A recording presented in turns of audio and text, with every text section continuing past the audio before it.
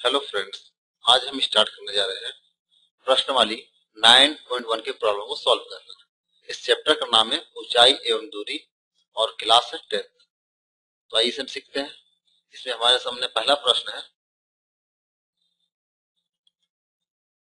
Circus का एक कलाकार एक 20 मीटर लंबी डोर पर चढ़ रहा है जो अच्छी तरह से तनी हुई है और भूमि पर सीधे लगे खंभे के शिखर से बंधा हुआ है।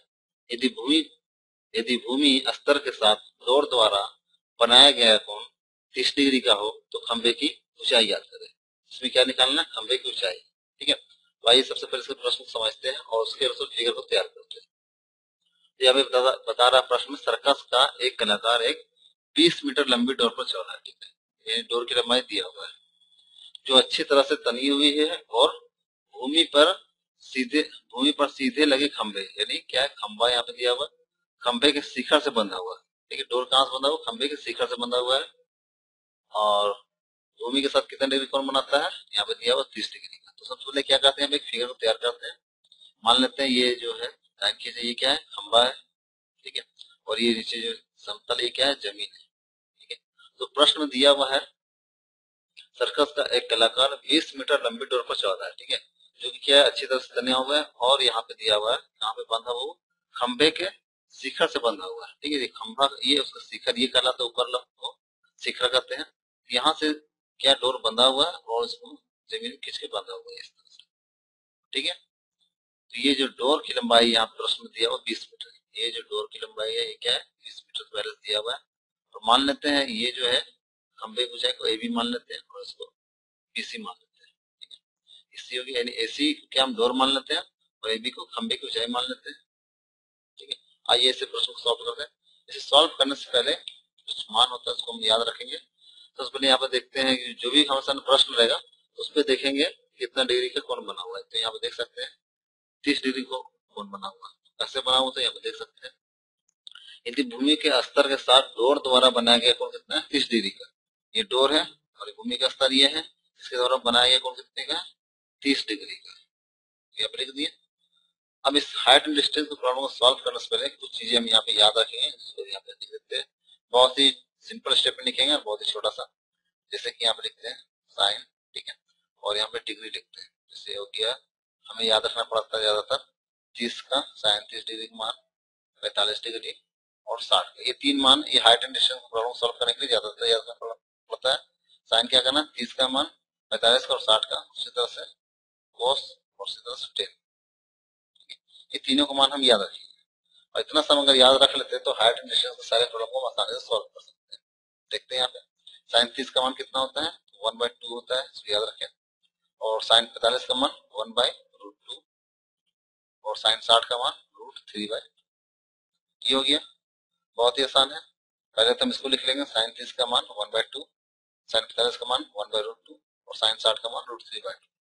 अब इसके बाद में कोस का लिखना पड़ेगा। ठीक है, तो ये यहाँ पे ध्यान देंगे 30 जो दिया हुआ है इसका जस्ट अपोजिट किया, 60 यहाँ पे क्या है? 3/2 है, यहाँ पे लिखते हैं √3/2। ठीक है, जब कोस 30 का मान देखें क्या होगा?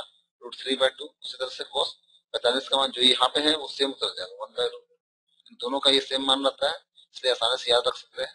और जो फर्स्ट में थे क्या 1/2, तो यहाँ पे कोस 60 का मान हो जाएगा 1/2। ठीक है, अब यहाँ पे 10 30 का मान है, इसको भी थोड़ा सा याद रखेंगे 1/√3। ऐसे इसका निकालने का अलग तरीका है जो कि हम नेक्स्ट वीडियो में बताएंगे कि कैसे इसको निकाला जाता है अपने समान को बिना याद रखें। तो यहाँ पे 10 30 डिग्री मान 1/√3 है और 10 45 का मान 1 होता है। इसको बनाते बनाते याद हो जाता है, इसलिए यहाँ पे हम याद है और डायरेक्टली हम लिख देते हैं 10 60 का मान होता है √3। तो मात्र इतना सा हमें मान याद रखना है और इसको अगर याद रख लेते हैं तो हाइट एंड डिस्टेंस का जो भी प्रॉब्लम है उसको बहुत ही आसानी से हम सॉल्व कर सकते हैं। इसको नोट करना चाहे तो हम नोट कर सकते हैं, ऐसे तो बुक्स में दिया हुआ है, परंतु बुक्स में सारा बहुत सारा दिया हुआ है, इसमें हम केवल इतना ही मान याद रखते हैं तो आसानी से मैथ को सॉल्व कर लेते हैं। ठीक है, इसको मिटा देते हैं।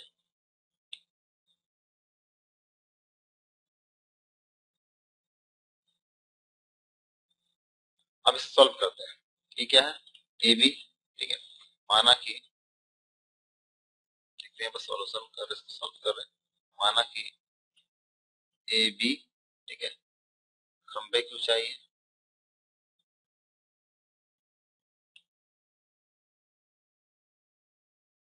तथा ए सी डोर की लंबाई है। दोनों चीज मान ली। अब ये जो फिगर है क्या किस तरह का फिगर है, ये यहाँ पे देख सकते हैं, खंबा ये जमीन समतल, तो यहाँ पे कितना डिग्री कोण बनता है, 90 डिग्री का।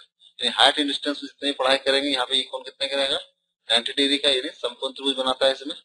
यहाँ पे लिखेंगे समकोण त्रिभुज ए बी सी में। अब ये समकोण त्रिभुज हो गया ए बी सी में, तो ए बी हमें निकालना है, खंबे की ऊंचाई निकालना है, यानी ए बी, तो जिसको हमें निकालना होता है उसको लिखते हैं। अब लिखते हैं ए बी, और जो दिया हुआ है उसको लिखते हैं। तो यहाँ पे क्या दिया हुआ है, 20 मीटर ये दिया हुआ, यानी एसी दिया हुआ है, डोर की लंबाई, यहाँ पे एसी लिखते हैं। अब हमें पता है यहाँ पे ये क्या है, थीटा है, ठीक है, और ये थीटा के सामने कितना है, 30 डिग्री कोण बना हुआ ये, ठीक है। थीटा ने जो जो भी डिग्री दिया उसको, इसके सामने जो होता है, इसके सामने जस्ट सामने में क्या होता है, ये थीटा के सामने क्या बताया था, पी होता है, ठीक है। सामने में क्या होगा, पी होगा, और ये बी, और सबसे जो लंबी भुजा है उसको हम लोग एच कहते हैं, ठीक है। बहुत ही सिंपल सा है, यहाँ पर ध्यान रखेंगे जो भी एंगल यहाँ पे दिया हुआ रहेगा, ये एंगल दिया हुआ है, सामने वाला क्या बन जाता है, पी बन जाता है, ठीक है। और जो सबसे लंबी भुजा होता है, कर्म जिसको हम लोग कहते हैं, वो एच रहता है, और ये जो बच गया क्या कहते हैं, बी कहते हैं। तो यहाँ पे क्या है, पी है, बी है और एच है, ये तो हम लोग पढ़ चुके हैं ये चीज। साइन थीटा बराबर P by H, cos theta बराबर बी बाई एच, और टेन थीटा बराबर पी बाई बी। या पहले वाले चैप्टर में पढ़ चुके होंगे, अगर नहीं पढ़े हैं तो इसको आप नोट कर ले। साइन थीटा बराबर पी बाई एच होता है, कोस थीटा बराबर बी बाई एच होता है, टेन थीटा बराबर पी बाई बी होता है, इसको नोट कर ले। अब इसी से क्या है, प्रॉब्लम को हम सॉल्व करेंगे। तो यहाँ पे क्या है, ए बी बाई ए सी, ठीक है। तो ए बी क्या है, पी है, ठीक है, और ए सी क्या है, एच है। पी और एच, तो पी और एच किस में आ रहा है, पी और एच किस में आ रहा है, साइन में आ रहा है, तो आप लिखते हैं बराबर साइन, ठीक है। अब यहाँ पे कितने डिग्री कोण, यहाँ थीटा है, तो थीटा यहाँ कितना दिया हुआ, 30 डिग्री का, तो हम लिखते हैं साइन 30 डिग्री। समझ में आ गया होगा। ये मान को आप याद रखें, साइन थीटा बराबर P by H, cos theta बराबर पी बाई एच, और टेन थीटा बराबर पी बाई बी, इसको याद रखें। ये याद है तो बहुत आसानी से बना सकते हैं। ए बी और एसी देखेंगे, ए बी का मान पी है और एसी का मान एच है, तो पी बाई एच किस में आता है, तो साइन में आता है, इसलिए यहाँ पर साइन लिखेंगे, और जो डिग्री दिया हुआ रहेगा थीटा, यानी उसी को हम लिख देंगे। अब ए बी की जगह पे हम ए बी लिखते हैं, और एसी का मान क्या दिया हुआ देख सकते हैं, एसी का मान 20 है, यानी 20, इसको लिखते हैं 20 बराबर साइन 30 का मान। तो साइन 30 डिग्री का मान अभी कितना होता है, तो ये जस्ट यहाँ पे मिटा चुके, पहले जो दिखाए थे। साइन 30 डिग्री मान याद है, तो हम लोग लिखते हैं 1/2, ठीक है, ये हो गया। अब क्या करते हैं, इसको क्रॉस मल्टीप्लीकेशन करते हैं, यानी तिरछी गुणा इसको करते हैं, इसको इससे गुना करेंगे, ए बी को 2 से, 2 ए बी हो जाएगा, और 20 को 1 से गुना करेंगे तो 20 ही हो जाएगा, ठीक है। तो ए बी का मान क्या निकल गया, ए बी बराबर ये हो गया 20, और ये बटा में 2 आ जाएगा, यानी 20/2, इसको भागा दें कितना आएगा, 2 दही 20, कट जाएगा ये 10 बार में, ठीक है। ए बी कितना निकल गया, 10। 10 हमारा क्या है, तो यहाँ पर देखेंगे कैसे दिया हुई है, मीटर दिया हुआ, तो ए बी क्या निकलेगा, 10 मीटर, ठीक है। तो ए बी क्या माने थे, ए बी खंबे की ऊंचाई, और यहाँ क्या निकालना था, खंबे की ऊंचाई निकालना था, खंबे की ऊंचाई निकल गया, ये आप लिख देंगे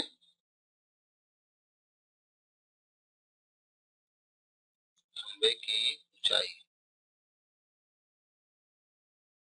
बराबर 10 मीटर, और यहाँ पे लिख देंगे। इस तरह से हम हाइट एंड डिस्टेंस की प्रॉब्लम को सॉल्व करना सीखते हैं, वैसे सॉल्व करते हैं। इसके आगे की पढ़ाई हम नेक्स्ट वीडियो में बताएंगे। Thank you.